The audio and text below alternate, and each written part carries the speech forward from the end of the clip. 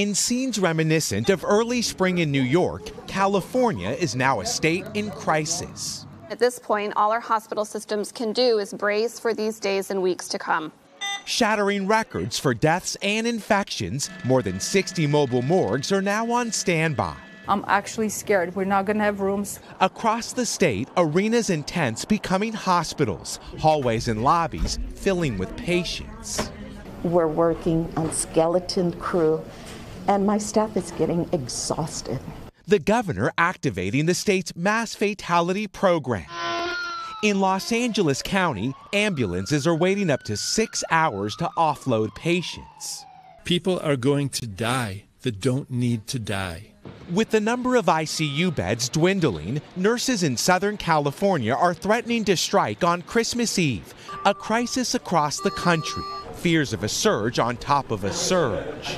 We're going into Christmas already stretched to our maximum ability. Even with lessons learned in the past 9 months, there are some things that will never get easier. And it's very unnatural not to have loved ones close by. That has been the hardest part. But under the crush of bad news, a glimmer of hope in the form of a shot. Shipments of vaccine will have been delivered to every delivery site identified by public health jurisdictions for our first wave of shipments.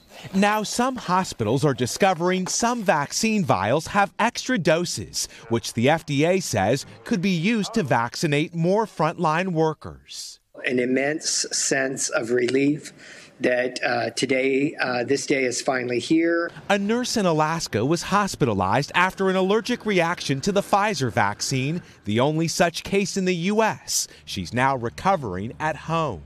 With hospitals already underwater, many fear what's to come in the new year.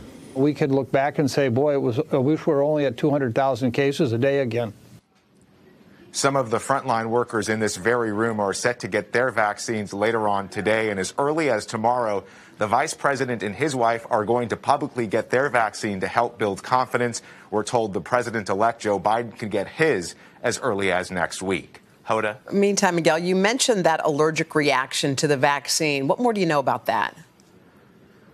Well, we know a second first frontline worker also had allergic reaction. We're told that his symptoms were fairly minor. Both of those frontline workers wanted to emphasize to the public they believe the vaccine is safe and that Americans should get them. Yeah, and they're doing okay this morning, right, Miguel? They are indeed. Okay, thank you.